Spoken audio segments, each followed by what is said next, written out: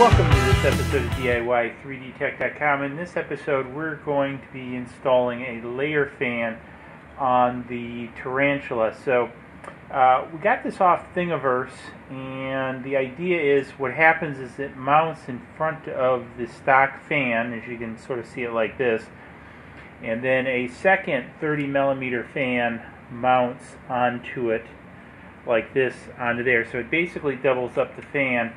And the air for the cooling fan comes in through the sides and the top, while the output for the layer fan comes out here and obviously comes in here. So I printed this out of ABS on my Wanhao, and the side struts here, as you see on the top, were pretty weak. When I was cleaning out some of the support materials, they just broke out.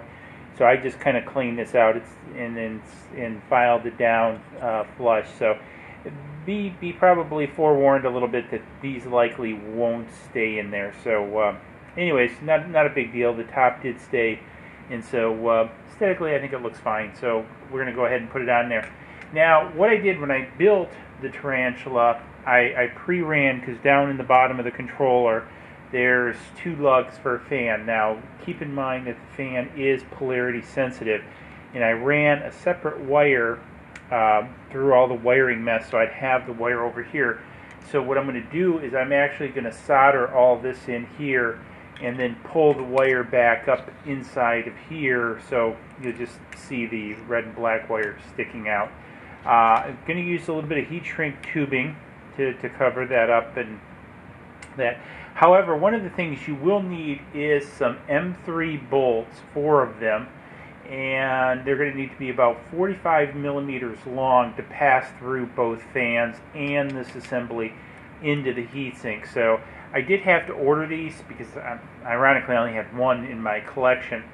So I bought a pack of them. I'll put the link down below for this, the fan, and the Thingiverse file for this. If you're interested, you can pick these up. So anyways, tell you what, let's go ahead. I'm going to do a bit of a time lapse of me assembling this. I'm going to solder all this together and hook it all up, and then we'll come back and we'll take a look at when it's finished.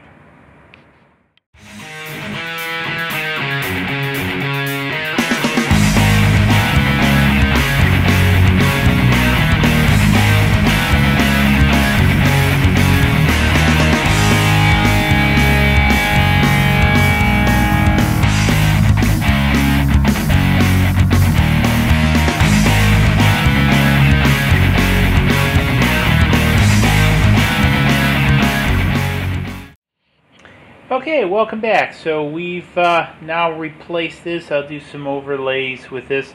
However, this came out really nice. I'm impressed with how this worked. So again, you saw the time lapse of it being assembled. It didn't take me much more than maybe 10 minutes tops.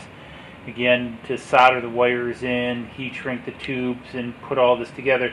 Now, remember, one thing to remember, this is polarity sensitive, so you have to make sure you hook it to the right poles down on the thing, or the lugs down here. So, again, I've looped it up through here, and as you can see, I've now pulled it through.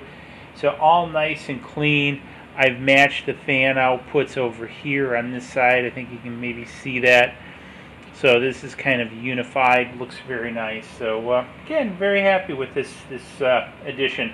And I think, I've done, several pieces on here, and I can definitely see where it's going to benefit from a layer fan for cooling on the PLA. So, again, pretty happy with it. Again, we're going to be doing a few more modifications to this, actually quite a bit, because you can still see how wiggly that is. So that's on my list to fix. Outside of that, really enjoying the Tarantula. So it's been a fun printer to build and a fun printer to use.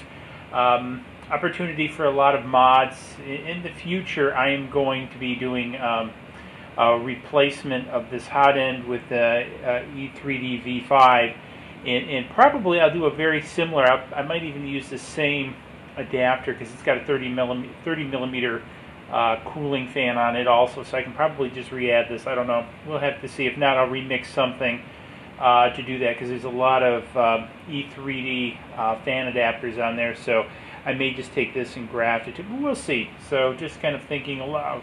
So Because the other thing I'm going to do is see about getting a longer Y-axis for it, so I can install a longer bed, kind of as I've been rambling for a while, getting it out to about 12 inches build area, because I want to be able to print stuff that's roughly, at least 12 inches long. So anyways, hopefully you found this build interesting. If you did, hey, give it a thumbs up.